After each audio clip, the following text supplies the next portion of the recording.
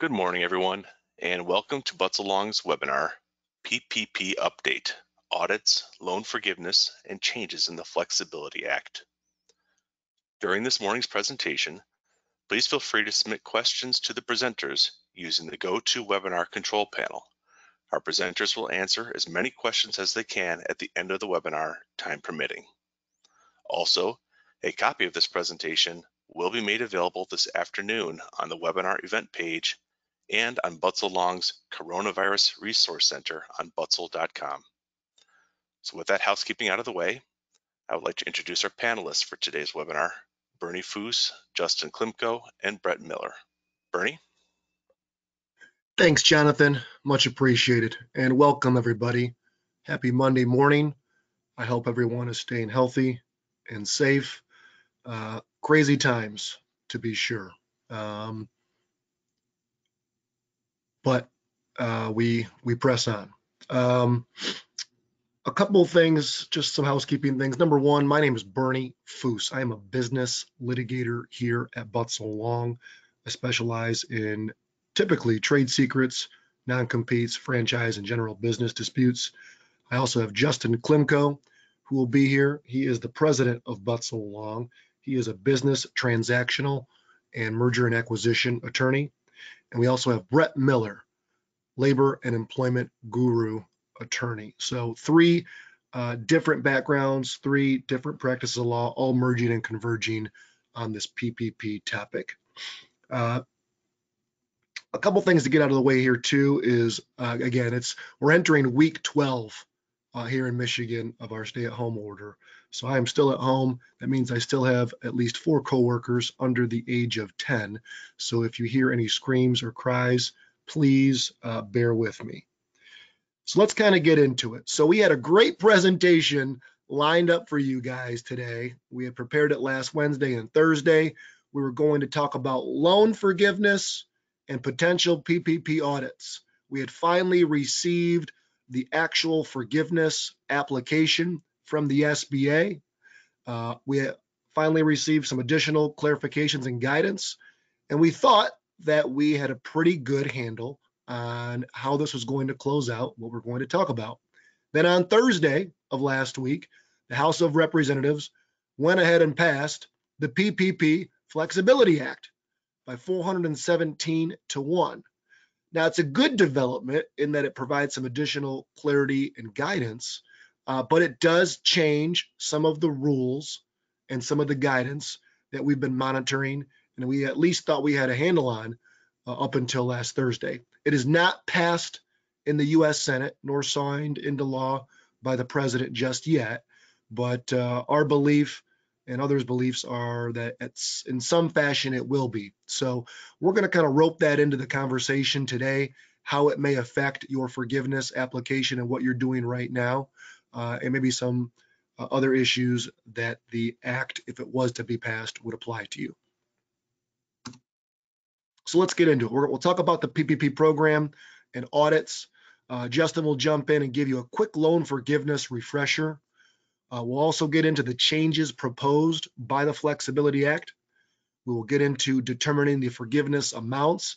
Just because the Flexibility Act may change some of these things, we do believe it is healthy to continue to try to start documenting your forgiveness, playing with the numbers, seeing where you're going to be, and how the act could potentially affect you if it's passed into law. We'll go over the actual forgiveness application as it is now and the necessary documentation that you will need most likely when you do apply for forgiveness. Many of you out there have already received PPP loans, and most of you, from my understanding, are kind of entering the latter part of the initial period, which is week 6, 7, and 8. So many of you will likely be eligible to apply for forgiveness in short order. And those that just got their PPP or are in the process of applying, this will be helpful for you as well. So again, real quick, we've already given a webinar on this and issued a gazillion client alerts about the CARES program and the PPP program. Certainly those are available on the Butzel Long website and YouTube. And you can go there if you wanted to get some additional background. We really just want to jump into it and piggyback off what we've already discussed. And most of you on this presentation were in our previous presentations. And again, the program itself is designed to provide potentially forgivable loans to companies to meet their payroll costs and pay for other qualifying expenses. All of us were there back in March, had no idea how long the pandemic was going to last, how long people would be forced to stay at home, how long businesses will be shut down. So the idea here was to give businesses, small businesses, a bridge. And the mantra from the administration and Congress was, look, instead of laying off all your people, keep them employed, keep them paid, and we'll pay for it. Again, it's the Paycheck Protection Program. And again, this was an idea, this was a bridge to get us, if we can finally get back to whatever the heck normal is, that the government, instead of kicking everybody off to unemployment and going through and overwhelming that system, they'd stay with their employers and they could kind of turn that switch a little bit easier once things got back to normal. Unfortunately, we're in week 12. While some of the restrictions have been lifted in certain states, it's not happening everywhere. And there has been a whole bunch of chaos, confusion, frustration with this PPP program that was passed back in March. There are still, believe it or not, $150 billion worth of funds available in the PPP program. It was initially $340 billion. They passed a second version of it to add another 300 plus billion into it. In that version, though, and as time has gone along, as you guys have probably seen it, there was a lot of anger and people being upset that a lot of well-known companies who you wouldn't think are small businesses, were applying for and getting PPP loans. So in that way, nothing better than calling, I guess, a shame game of shaming people better back into returning some of that money, and then the SBA issuing guidance and clarifications to really send a message that this program was designed for small businesses. But the problem is, when you pass the biggest rescue package in the history of America and the most expensive one, and you do it as quickly as they did, problems are going to arise.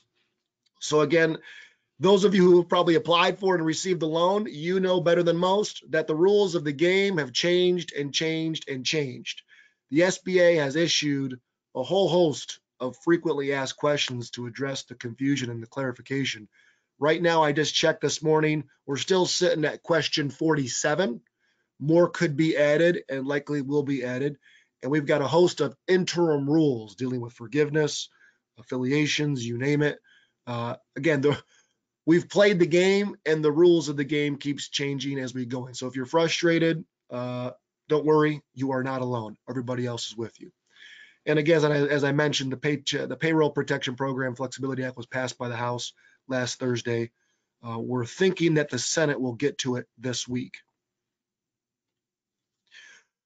So the two biggest things we want to talk about today are certainly the forgiveness and certainly the PPP Flexibility Act itself. But I think it's also important for all of you out there to be aware of the potential audit from the SBA. And again, those of you who have applied for a PPP loan, the first certification you made in that 2-page application was right here under bullet point 1. Current economic uncertainty makes this loan request necessary to support the ongoing operations of the applicant.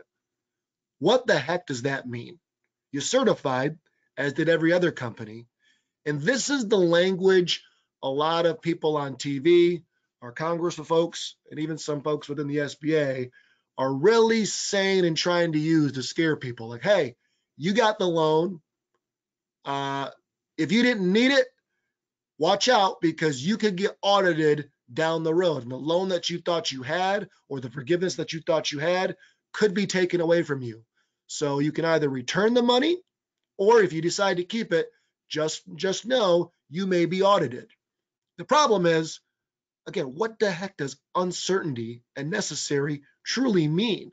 There's not an objective, clear, black and white definition. It is extremely, extremely subjective. So the guidance we're giving clients, and we give to you, is to do your best and document your state of mind now, as opposed to waiting for August, September, or even 2021 when you go and apply for forgiveness and say, well, I really did need the money. You want to do it now. A lot of companies, if they have board of directors, they're meeting with the board, they're really documenting and doing what we call CYAs. And so, look, the market, there's uncertainty in the market. Our vendors are having these issues. Our customers are having these issues. Our suppliers are having these issues. We don't have enough on our credit line, or we don't have a credit line, such that there's just so much uncertainty out there that we need this loan to keep people employed and keep the business going. A lot of folks have already taken layoffs, furloughs, you name it. Some folks were considering it. Documenting that now, even if it's 6 weeks into your program, documenting that now, whether it's through board resolutions or board minutes or emails with your leadership, things like that, will put you in the best position possible if you decide to keep the money, and if you decide to apply for forgiveness, and if you are exposed potentially to an audit. Now, one of the questions we had early on is, how the heck is the SBA going to audit all the businesses, thousands upon thousands upon thousands of businesses who receive loans? So what they ended up doing in the frequently asked questions, and this was in number 46, is they basically said, look, any loan under $2 million is presumed to have complied with the necessity requirement. Okay. Now, again, it's basically a safe harbor. You're likely in the clear if you have a loan for $2 million or under. Okay. But the SBA still could audit you for other issues, and this still could come up. Okay. So in an abundance of caution, even if with this safe harbor language that has been issued, it's still good practice, in our opinion, to document the uncertainty, to document the need, and to document those things to support that certification down the road, just in case. And of course, if you're over 2 million, you're definitely subject to review. There has been talk that every single company over 2 million will be audited. Now that's 40,000 businesses at least. I don't know how they'll have the manpower to do that. But again, if you're over 2 million, you should certainly expect that you may be audited, and you're going to have to justify the uncertainty and the necessity, among other things. And Justin, I'll hand it over to you, and you can kind of give a loan forgiveness refresher.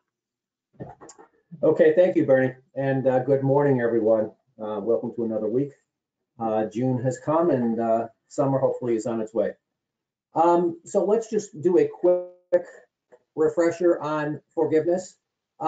There's sort of three basic elements to forgiveness. The first is that PPP loans are forgivable to the extent that they've been used for eligible purposes. There's specific things on which they may be spent. Those expenditures have to occur during the so-called covered period, and we'll talk about what that means. That's something that will change if the Flexibility Act is adopted, and that you have to maintain certain proportions of payroll costs to non-payroll costs in calculating your loan forgiveness. In addition to that, after you've calculated the amount of forgiveness, there are a couple of circumstances that may result in the forgiveness amount actually being reduced. One is that if the borrower's workforce is reduced in comparison to an earlier designated period. And we're going to talk about all of these in a little more depth as we go through the subsequent slides. But FTE, or workforce reduction, is one of the things. The other is a reduction by more than 25% of the compensation of an employee who makes less than $100,000 annually. Those will also result in a reduction of the amount that may be forgiven. So among those elements, let's talk about them specifically. The covered period, again, is the period during which you may expend loan proceeds and get forgiveness. And currently that covered period is 8 weeks under the CARES Act as it now exists. The Flexibility Act would extend that to whichever occurs first, either 24 weeks after you get the loan or December 31. So that's a pretty significant extension. that has a number of implications. But if adopted, the 8 weeks would become 24 weeks. And right now, as I say, the 8 weeks starts on the day. In fact, the day you get your loan is the first day of your 8 weeks.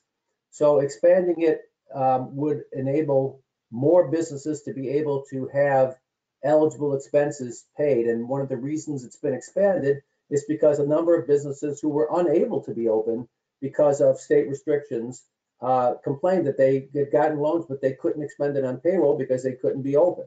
And even though you're allowed to pay employees who are not working, there was still this concern. So the Flexibility Act, if adopted, would extend that from 8 weeks to 24 weeks. One thing that's not clear from the Flexibility Act is whether it's either or. And in fact, the Flexibility Act says that a borrower who already has a loan can elect an 8-week period. It's not clear whether you can elect something between 8 and 24. It would seem to make sense that after you've spent all your funds, you should be able then to apply for forgiveness, but there's no clear guidance in the act itself as to whether or not you could elect something that's between 8 weeks and 24 weeks. Now, although the covered period normally will start on the day that the loan proceeds are received, the SBA in guidance has created an alternative covered period that certain borrowers can elect. And the point of doing this would be to try to sync up your covered period more closely with your pay periods. The ability to elect the alternative covered period is only available to borrowers who have a biweekly or more frequent payroll cycle. So biweekly or weekly. If you have a monthly or semi-monthly period, you're not eligible to elect the alternative covered period. The alternative covered period would begin on the first day of the first payroll after the loan was received, and it would continue for 8 weeks thereafter. So you can defer the starting of the clock running until the first day of the next payroll cycle if you are one of these eligible borrowers. So 8 weeks either from the date of the loan or your alternative covered period would be the period during which you measure whether you've expended the funds that are going to be counted for forgiveness. Now, as we said, there are certain types of expenditures on which you're permitted to spend the funds in order to get forgiveness. There are 4 things listed on this slide, but I want you to think of these in 2 buckets, and you'll understand why when we get to the discussion of the 75% rule and things like that. The 2 buckets would be payroll costs in one bucket, and then the other 3 items, which are mortgage interest, rent, and utility payments, in the other bucket. The last 3 items are forgivable only to the extent that they relate to obligations that existed before February 15th. So what Congress was essentially saying is, although we'll loan you money to pay these things, you can get forgiveness only if those obligations already existed. You couldn't go out and incur new obligations and expect forgiveness for expenses on those obligations.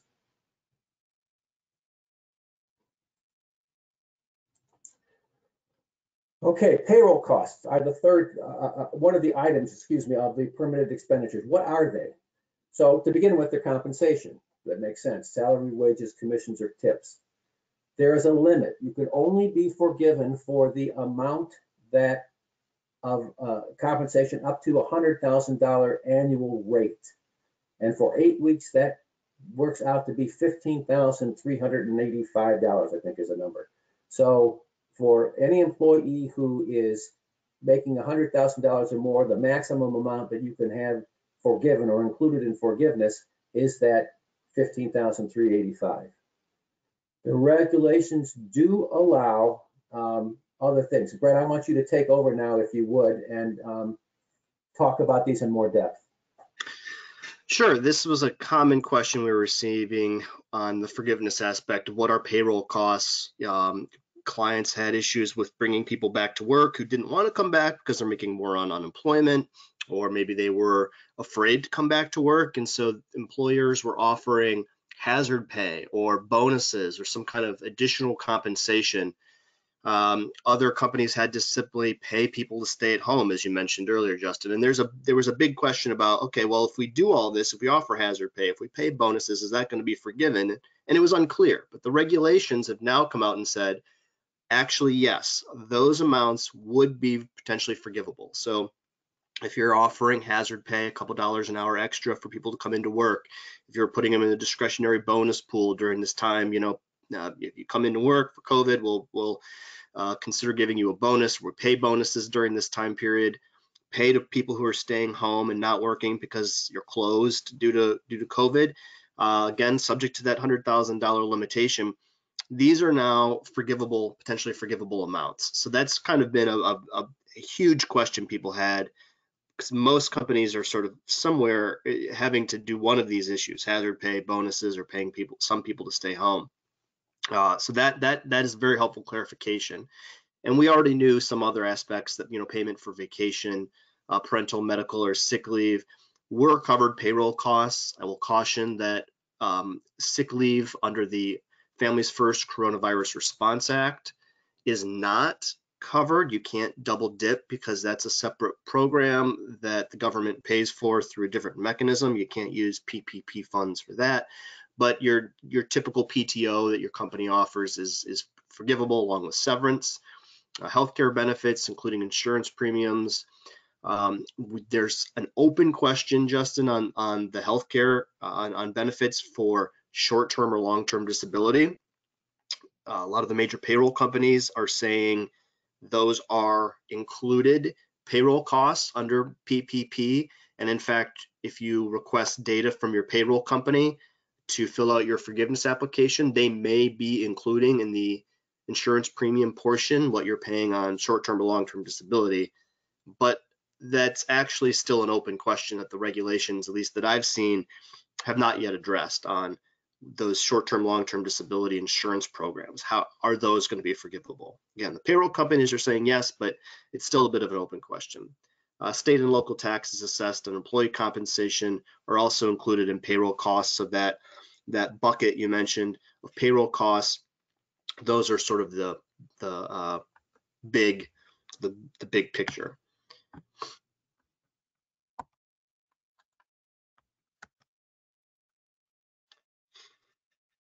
So there's also a question, though, for payroll costs of when they're paid versus incurred. We've had a lot of questions under the CARES Act. There's language that talks about, during this covered period, what payroll costs are paid or incurred, paid and incurred.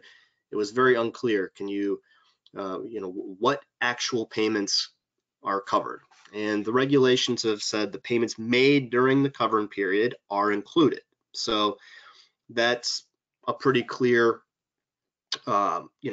statement of, okay, you've made a payment, but some other payments fall into a more gray area. And Justin, I know you've looked a lot at this question of prepayments in terms of something that may not yet be due necessarily, and whether you can prepay for that. And I know you've advised clients on that. What are your thoughts on prepayments?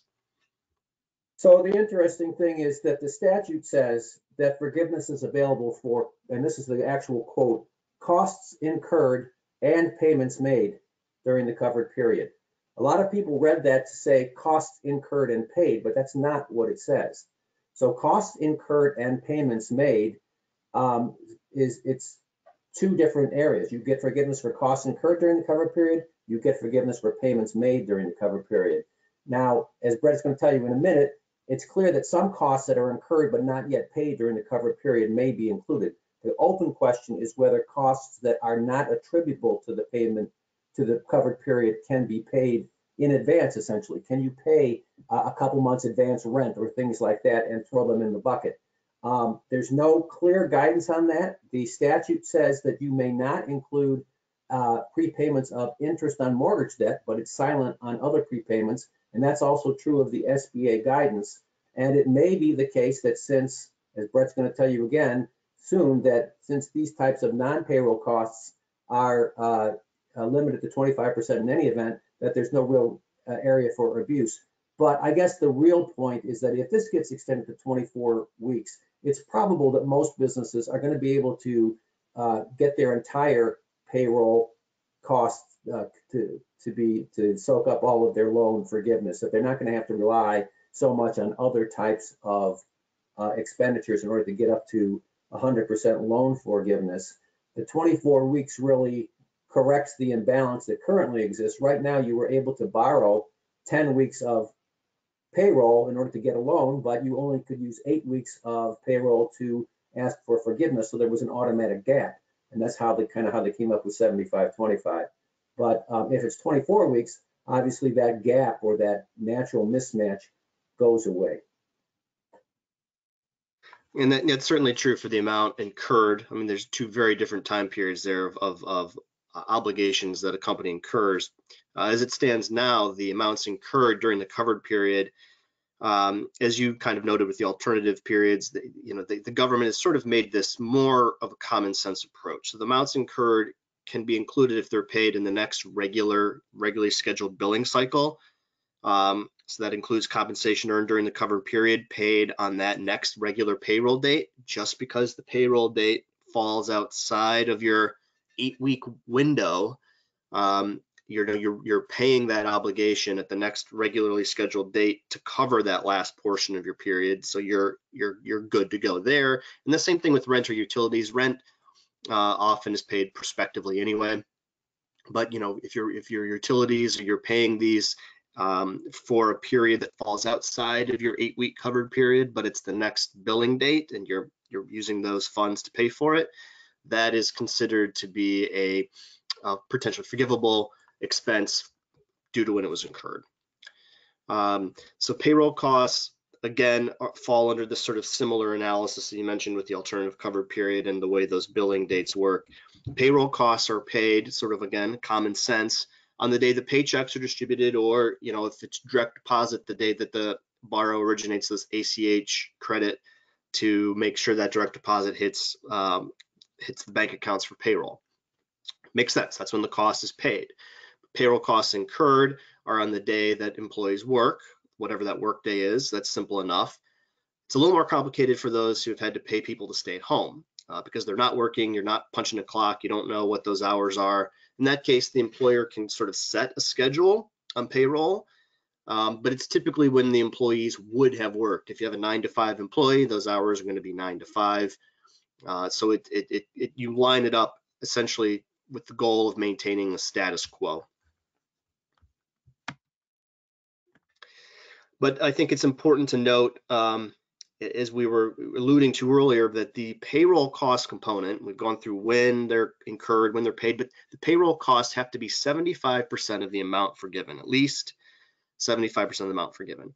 And I'll highlight that phrase, amount forgiven, because this is, for many companies, an important aspect. Not everyone is going to have 100% of the PPP money that they received that they're going to apply for forgiveness on. Okay, so if you're taking a smaller portion of that amount of money you received in PPP funds and you're applying for forgiveness, 75% of that amount that you are seeking forgiveness on has to have been spent on payroll, that first bucket you mentioned.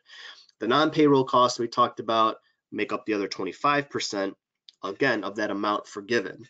The Flexibility Act, right now, as it's written, would change these proportions to a 60% payroll, 40% non-payroll. But there's a very interesting change, whereas the 75% under the current rule is based on the amount to be forgiven. Under the language of the Flexibility Act, the 60% of payroll costs refer to the entire loan amount. And again, Justin, I know you've been kind of digging into that, but that to me seems like a pretty significant difference in wording in these two rules. Right. So the current 75-25 rule is not in the statute, it's in SBA guidance.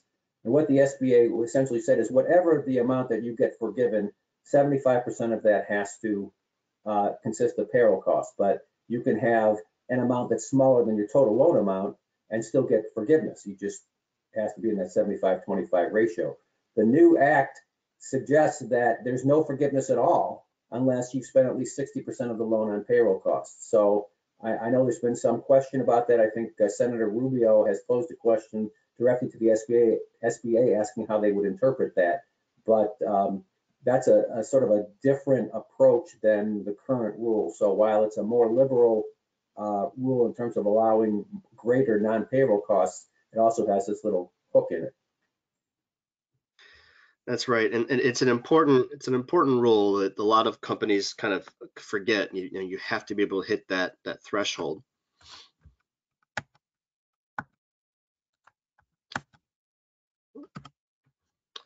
And that comes into play as well because you're looking at those limits on forgiveness. We have these two buckets, but to put that money up to be forgiven, you're looking at a head count. In terms of the percentage of workers you've retained or kept on payroll during your covered period. So the amount forgiven is supposed to be reduced if the borrower reduces workforce. If the head count drops during the period when you have PPP funds, your percentage of forgiveness will drop. And I think it's important to note that this is a pro rata reduction. In other words, again, you may not be putting all of the PPP money you have to be forgiven. So whatever percentage you want to be forgiven, if you have reduced headcount, it's a pro rata reduction, which can take a pretty big chunk out of your forgiveness amount, especially if you're not putting all of your PPP funds forward to be forgiven anyway. So that's an important note. The application for forgiveness itself has worksheets and walks companies through pretty specifically how this is calculated, but the basics are you take your average monthly full-time equivalent employees during the covered period, currently the 8 weeks after the loan hits your bank account, compared to the average monthly FTEs for one of two periods the borrower chooses. It's either going to be February 15th to June 30th, 2019, or January 1st to Leap Day 2020. And so, you pick which of those. Really, you can crunch the numbers and see what's more favorable, but that's how you come up with the percentage of forgiveness. If you have the same number of FTEs, right, during your time you've had the loan compared to these measuring periods, you get the full forgiveness in theory. So that's how that is supposed to work. Again, the application really has more details. A big question we had from clients though was, okay, I'm measuring these full-time equivalent employees, but what is full-time equivalent? The CARES Act doesn't define it. We now know from the regulations and the application for forgiveness that full-time equivalent is based on a 40-hour work week. So if you have someone who works 40 hours or more, it's a 1 FTE. Then you could divide the hours of someone working by 40. But again, if they're working overtime, or they're still 1 FTE, that's capped at 1. But employers have a choice. You can either calculate the actual FTE percentage based on that 40-hour work week. So if someone works 32 hours, there can be a 0.8 FTE, and you can do that actual math. Or anybody who's under 40 hours, you can simply count as a 0.5 FTE, and the 40-hour people are 1. But you have to be consistent. You can't mix and match these different your FTE numbers. You have to kind of use that consistently. So that's that's the FTE definition. That's the basic forgiveness formula. But Justin, like with everything else with this law, there are exceptions. Right. So a lot of employers have said, look, I'm doing my best to keep my payroll, but I can't control all this. I got employees who I laid off and I asked them to come back, and they said, I'm doing better collecting unemployment than working for you. I'm not coming back. Or people may even be quitting for that reason. The SBA has issued some guidance that's helpful to employers in that regard. They're saying that in calculating that FTE reduction penalty, you do not have to reduce or count employees that you laid off if you offer to rehire them at the same salary and the same number of hours, or with respect to people that were reduced, perhaps from a full FTE to a partial FTE, if you offer to restore the reduction in hours and they refused. And you have to document all this, but that will not count. You don't have to count that person as no longer part of your payroll in calculating that pro rata reduction.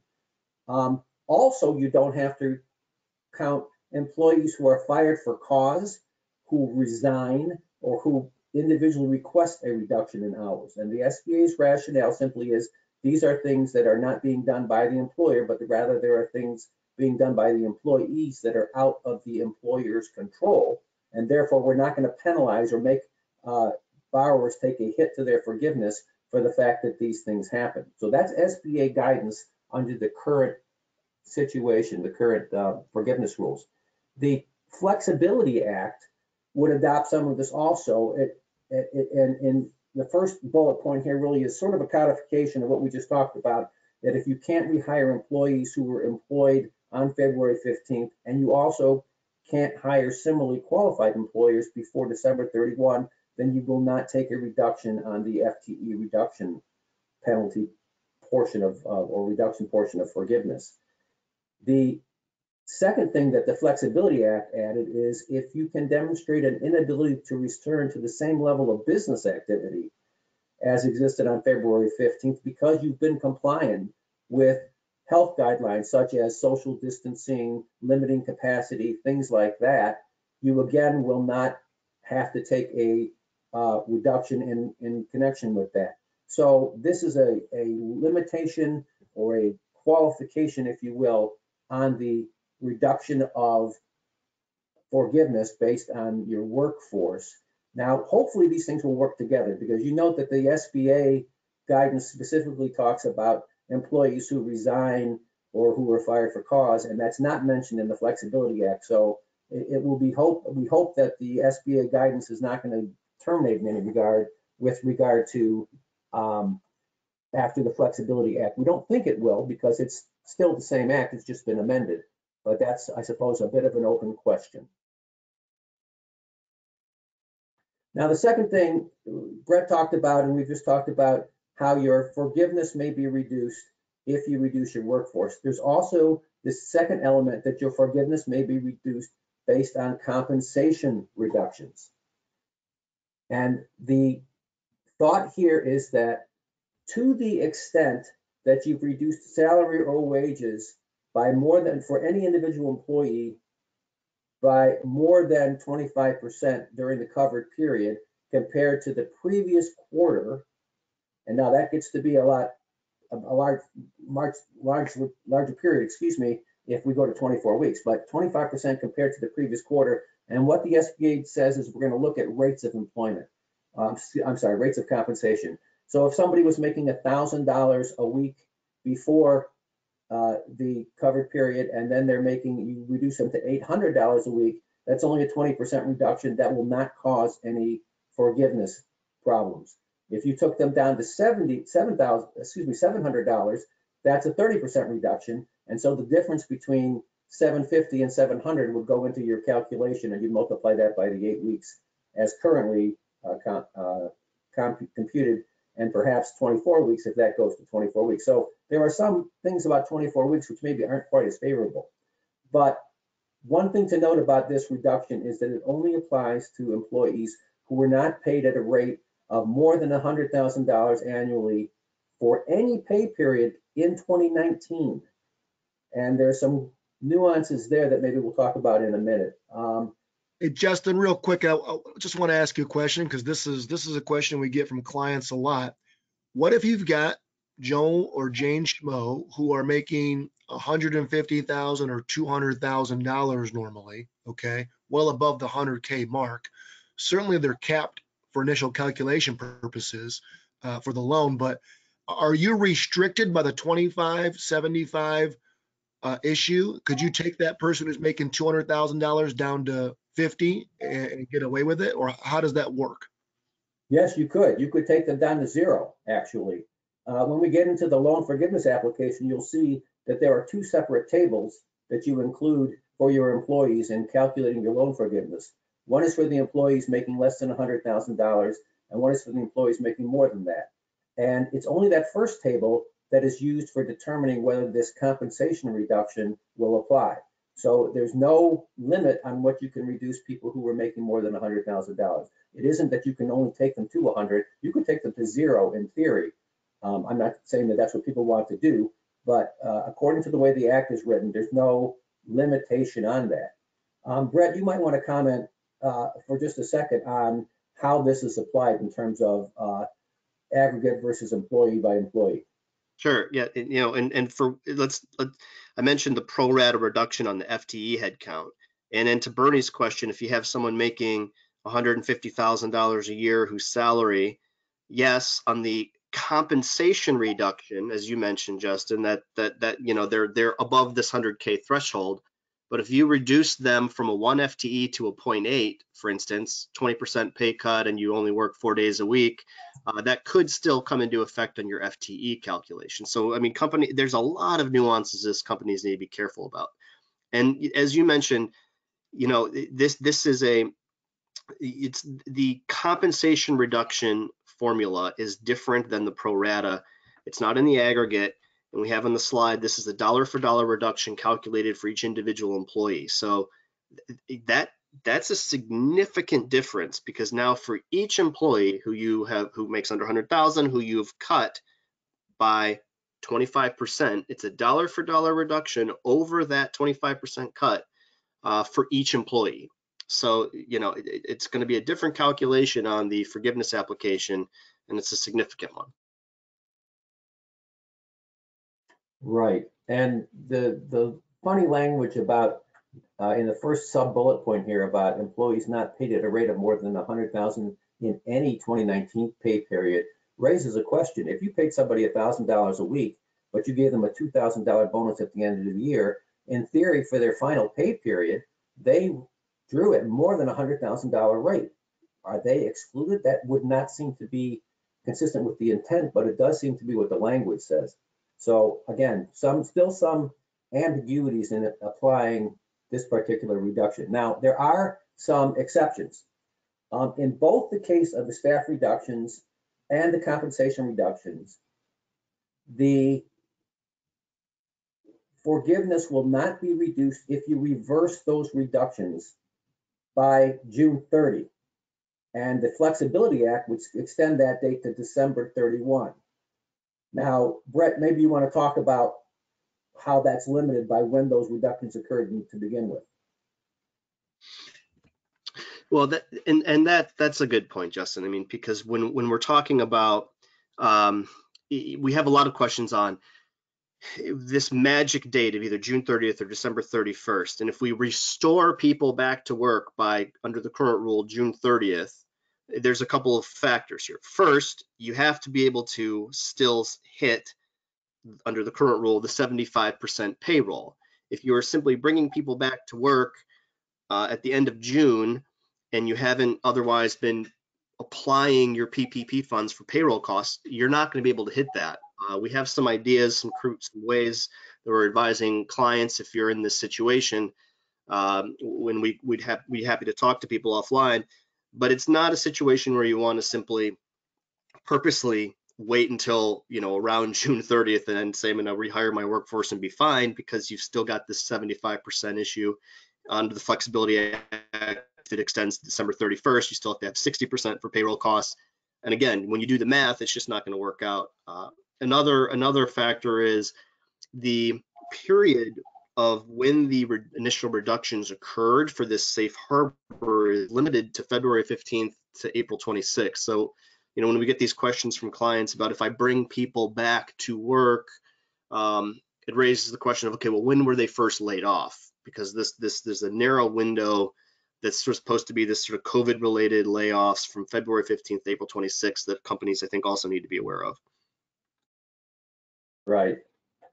So one thing also to note about this extension to December 31, obviously that gives employers more flexibility, but you also have to think about timing here.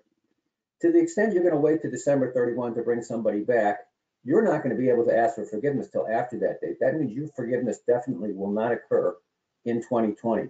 If you're a calendar year, fiscal year, that means you're going to end the year with a loan on your books. Even if it ultimately gets forgiven next year, your year-end financial statements are going to show that loan on your books. So you got to think about how that will affect any covenants you might have on existing bank financing or any other problems where you have to present your financial statements, because you're going to be showing a loan that ultimately may be forgiven, but that as of December 31 will not have been forgiven. Then the last bullet point on this slide is that the SCBA has come out and said, look, we've got these two different factors that could reduce your forgiveness. We're going to coordinate them so that the compensation reduction only applies to a portion that is not attributable to the FTE reduction. So what do I mean by that? Let's say you have an employee that was a full FTE, a 1.0 in the previous period. During the current period, during your covered period, you had to reduce that person to be a 0.5. Obviously, that person is also going to have a reduction in their compensation. And if both of these factors apply, then you sort of take a double hit for that on your forgiveness. The SBA has said no, to the extent that the compensation reduction is attributable to the FTE reduction, then you will not take the second hit. You won't take the compensation reduction hit to your forgiveness.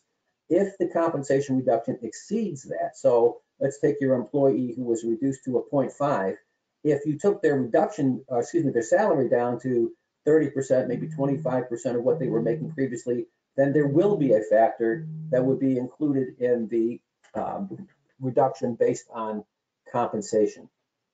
So that's something else to bear in mind, but there is at least this coordination that the SBA has come with so that you don't get hit twice for exactly the same thing. Let's move on to the forgiveness application itself briefly. This was issued on May 22nd by the SBA. It's available online. If the Flexibility Act becomes law, this is going to have to be changed. It's because it incorporates the current rules on things like the 75% reduction and the dates of restoring things. So this thing, although it's available, may become moot in its current form because of the fact that the Flexibility Act is out there. It consists of essentially a set of instructions, a form on which you calculate your forgiveness, but then a couple of schedules and worksheets on which you sort of show your work. It's like being in 5th grade math. You got to show your work in order to get your reduction or to get your forgiveness. So you are going to have to provide computations, and you're going to have to provide some documentation. The basic structure is you list your payroll costs, you list any adjustments for the things we talked about, and then, as I say, you have to provide this worksheet that has these two tables on it of the compensation of your employees. So Brett, let me ask you quickly, does this mean that you have to show the entire compensation of your most highly paid employees? Not necessarily. Not necessarily, Justin. I think, and I know you've dealt with this more than I have, but I don't read that as a mandatory listing on this section of compensation of your on that section of your highly compensated employees.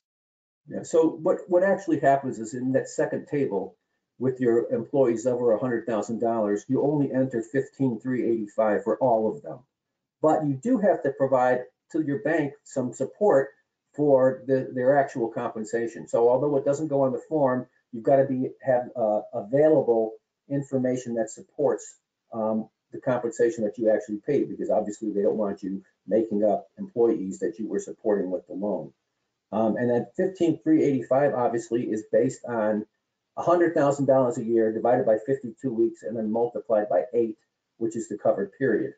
Presumably, if the period goes to 24 weeks, then instead of 8 divided by 52, it'll be 24 divided by 52, which comes out to be more like $46,000. But we don't know what the application will say about that yet. There are certifications you're going to have to make when you submit your form. If you'll remember, Bernie talked earlier about the certifications in your loan application and that how the SBA may look into those certifications, and a fraudulent certification could result in prosecution. You're going to have to make some certifications here too. You're going to have to tell the SBA that you use the funds only for permitted purposes, that you properly calculated the forgiveness amount, and that you've taken other steps to verify what's in your application. Documentation required, is, my slide control is not good here. Three categories of documents. Certain documents you have to include with the forgiveness, certain documents that you have to maintain and have available, and then there's a third category of documents that you may voluntarily submit but aren't required. You've got to keep those documents for 6 years, either 6 years after forgiveness is granted or after you complete repayment, whichever occurs first, and you've got to let the SBA have access to them. I'm now going to ask Bernie to please comment on, finally, on some tax implications from forgiveness. Sounds good. We'll kind of do a little bit of a speed round here, folks, and then we'll get into some questions. I know there's some questions in the queue, and certainly we'll be able to answer potentially some of those questions offline. So number one, back to tax consequences. This is important. Let's say you got a loan for $1 million or 500,000 or 2 million or 4 million. Forgiveness amounts do not constitute cancellation of debt income. So again, if you got a $2 million loan, you do not or will not have to actually have that as income and you're taxed on it. Sounds great, right? And a lot of folks are saying, oh my gosh, not only is it not going to be considered debt income, and I get to use it for my expenses and get all those expenses on my taxes. Holy moly, I could really have a lot of money here at the end of the year. Well, not so fast, folks. It's not debt income, but the IRS has stated, in accordance with existing principles, the expenses you're going to be using to pay for those forgiveness amounts will not be deducted. So you don't get a double whammy, double dip, so to speak. It sounded too good to be true at the beginning, right? And it certainly, we think it is. Not saying that the IRS or the powers that be won't change that, but I don't foresee that on the horizon. Number two, another important thing here, in the current version, the payroll tax deferral, your eligibility ends when your forgiveness is granted. So right now, if you've got a PPP loan, you are still able to defer your payroll tax into that 50-50 split, okay, into 21 and to 22. But if you were able to get forgiveness in September, that would stop. That's what the law is right now. Under the Flexibility Act, though, that would eliminate this restriction if it's passed into law. So even if you got forgiveness in August or September, you could continue to take that payroll tax deferral through the end of the year. Finally, let's say you go through this whole process and you have your loans not forgiven or a portion of your loan is not forgiven. What happens then? The way the law is written right now, again, it converts to a 2-year loan at 1% interest. And again, that principal and interest is deferred for 6 months after the disbursement of the loan. That's the way the law is right now. That said, if the Flexibility Act is passed, that's going to take the minimum term for new loans. Let's say you haven't applied yet. That would go to 5 years. 5 years as opposed to 2 years. That's a huge benefit. Now, look, a lot of you who have taken the loans, you've already got existing loan documents. The Flexibility Act wouldn't change that per se, but they are saying borrowers and lenders may modify existing loan terms to conform. So again, if you're with your bank, you've got the 2-year 1%, you should reach out to them if you're not getting a portion of forgiveness and see if you can renegotiate and modify those terms. Again, myself, Justin, Brett, top 3 here are here to help you guys offline. If you need some hand holding or some questions or walking through this stuff, again, we've been helping clients kind of paper the record, so to speak, when it comes to that necessity requirement on the audit side and helping clients prepare for a potential audit. We're certainly working through clients with the forgiveness application and stuff. We've got a whole host of other attorneys in different backgrounds, as you can see here, that can help you if you need help offline. We've already got some questions. Let's kind of go rapid fire. I will pose the question, and then between myself, Justin, and Brett, we'll try to get as many answered here as possible in the last 5 minutes. This first one, Justin, I'll kick it to you, but Brett, you may want to chime in. This is kind of a unique circumstance. So for employers or businesses that have both sets of payroll periods, they got biweekly with hourly staff and monthly payroll for salary employees, or semi-monthly for salary employees. If you've got both, Justin, how does that affect the payroll period you start with when you get the loan? So there's not a clear answer to that in the statute. My answer sort of practically would be you could use the alternative period for your biweekly payroll, and you'd have to use the actual 8 weeks for your non-biweek for your less than that, your salaried people. But there's not a clear answer to that. And Brett, if you want to add to that, please go ahead. No, there isn't a clear answer. I mean, the guidance so far has not really been designed for that sort of unique circumstance. As a practical matter, the actual pay rate of some of the salaried folks in terms of the forgiveness could also be, something to be factored in here. But just on the actual time periods, I think you're right. Use the alternative for the hourly because you already have it bi-weekly, and it'll be the cleanest way to do it. But it's still an open question. Another question here regarding this person has not applied yet for the PPP. They thought that they were, if your business was told that they did not qualify because you had a foreign parent and the foreign parent was too big, such that it took you out of eligibility, can you still apply?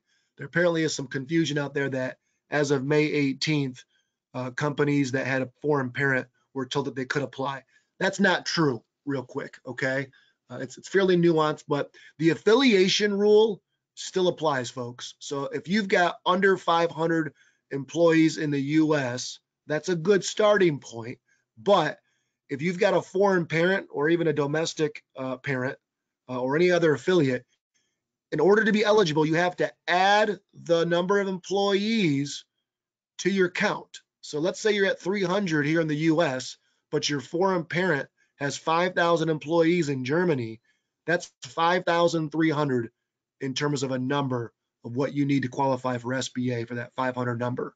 Now, there are some codes, NICS codes, that may take the eligibility for a small business to be in 1,000, 1,200, even 1,500.